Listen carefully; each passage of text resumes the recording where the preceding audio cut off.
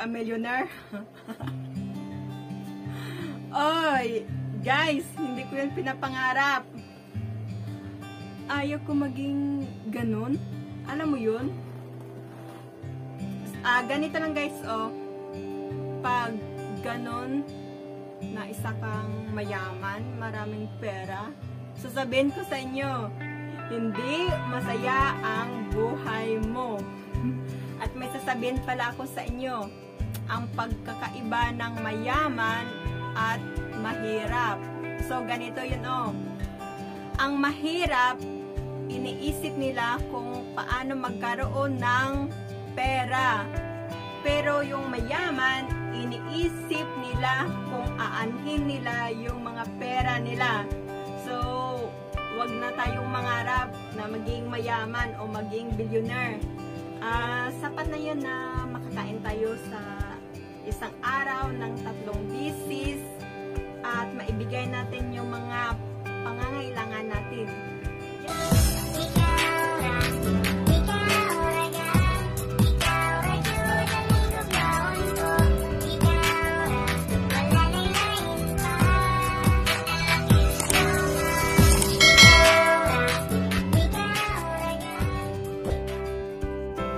Okay, may nag-comments din na about sa mga bags ko. So, hindi ko din goal dito sa YouTube yung mga bag. Ano lang yan guys, once ko lang yun, pero hindi ko goal. Dati lang yun, parang ano ako, atat na bibili ng mga bags, pero ngayon ayaw ko na. Nagsawa na ako.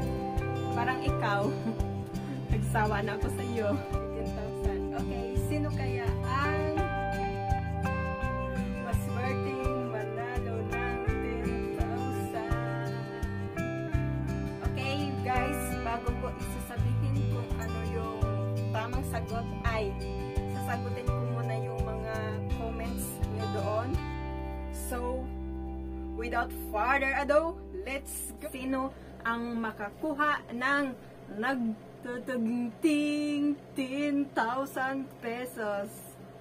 Okay, so bago ang lahat din guys, ay babasahin ko muna yung mga comments ninyo doon sa post ko sa Facebook ko. Magkaroon ng sariling business? No, it's a big X! At makatulong ng kunti sa family. So, comments naman galing kay Catherine Lewis Rasta, makauli Pinas and stay there for good. Gusto ka mag-build a career sa YouTube. Musikat mo dato para makatabang sa nangangailangan. Someday, gusto ko din mag-for good, pero gusto ko yung back and forth lang. Philippines, Hong Kong, Philippines. Ayaw ko talaga na totally doon mag-stay. Mas maganda pa rin dito sa Hong Kong. Hamandron, apel ko, maka 1M subscriber sa YouTube. Oy, dan subscribe. Thank you sa pag-subscribe. Pero guys, imposible yan na makakuha ng isang M sa YouTube. Hindi tayo tulad ni Bana na isang araw makakuha ng 1M. Small potato lang tayo dito sa YouTube. By the way, thanks.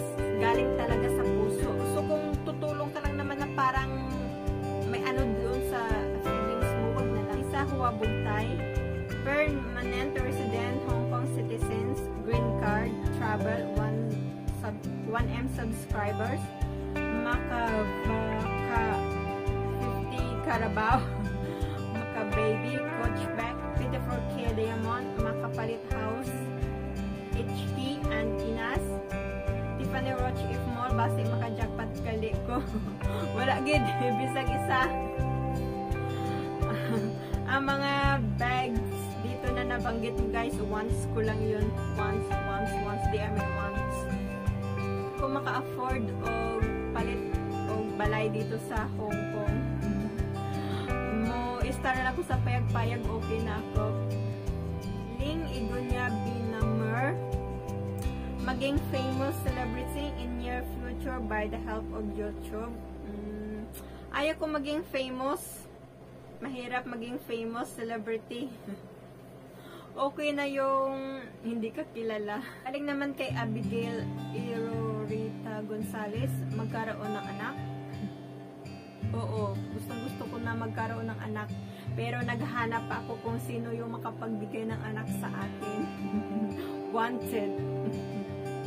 Mag-wanted ako diyan. Wanted. Kung sino makapagbigay ng baby sa akin. And then, galing din kay Ila Eliado Palog, to be monetized and you got it.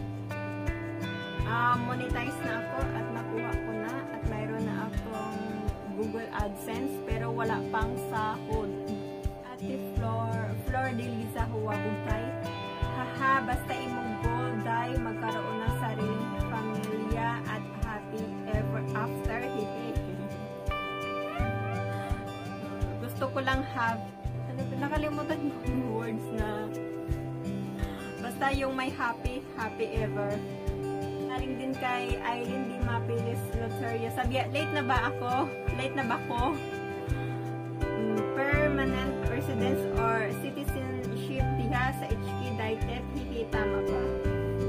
Guys, hindi ko talaga pinapangarap or goal sa buhay ang maging Hong Kong residence.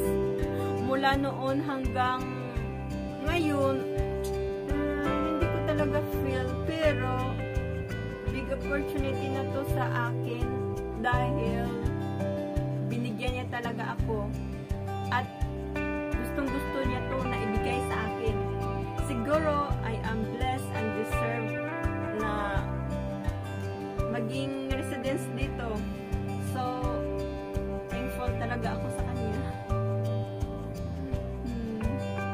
Dahil sa kanya, nagbago ang buhay ko.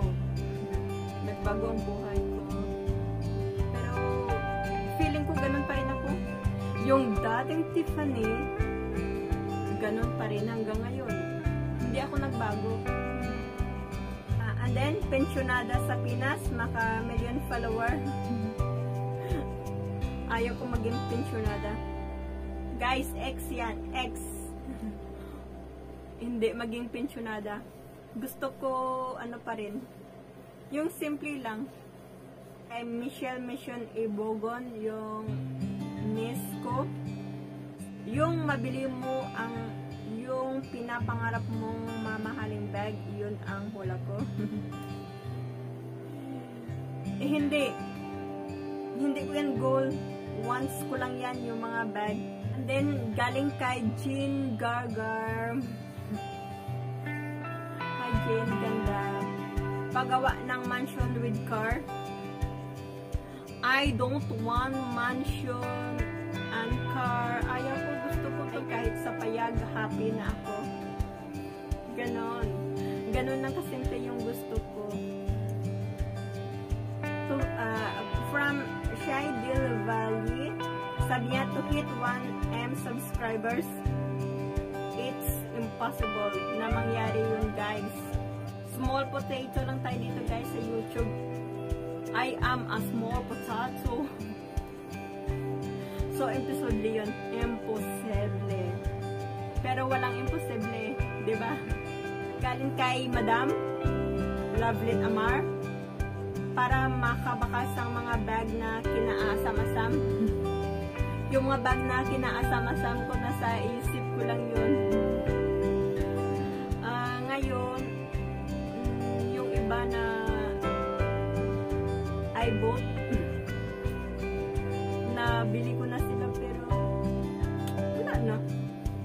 Parang wala lang. Once ko lang yan.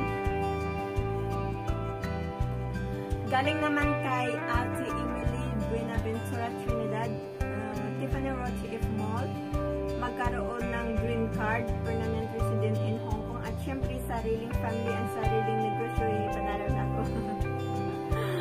Green card, it's a big X.